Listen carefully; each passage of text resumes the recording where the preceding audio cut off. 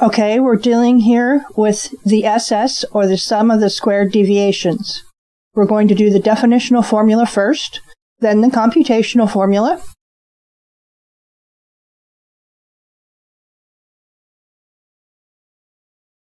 With a definitional formula, the first thing you have to do is find the mean.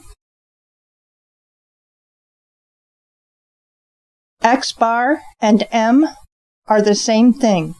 They're both the mean for a sample, and they're your measure of central tendency. So to get the mean, you add each score and you come up with a grand total. You have 7 of them, and you use a small n because it's a sample.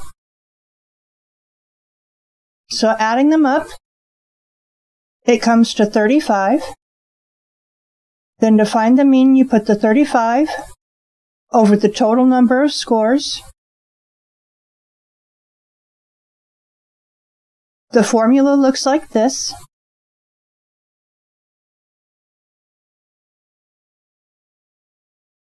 And it comes to 5.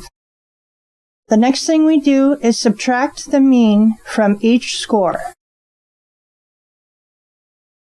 Those are negatives in there.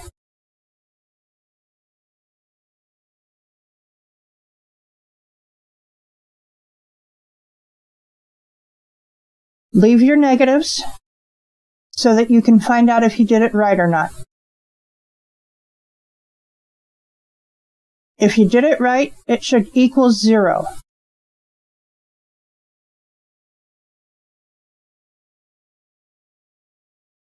The next thing we do to pull it away from 0 is square each deviation.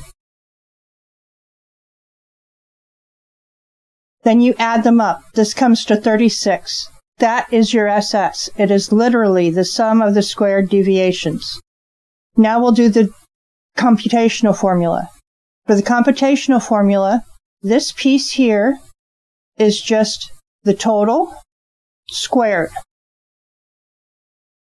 Now I make a mistake when I do this, but all my little boxes are correct.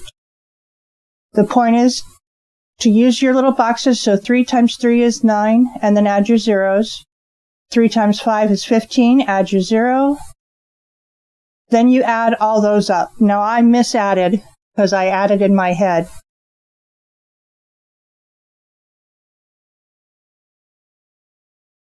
I realize it before this is finished, but I wanted you to see where the 7 comes from.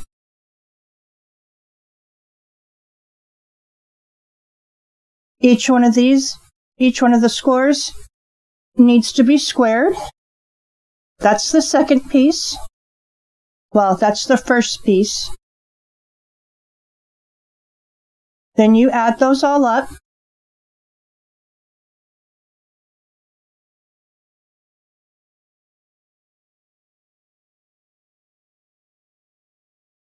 That comes out to 211. As you notice, I fixed my issue.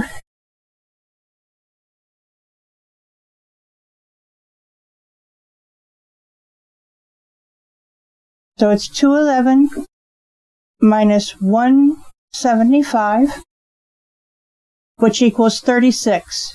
You come up with the same number no matter whether you use the definitional or the computational formula. In the next video, we'll be doing variance and standard deviation.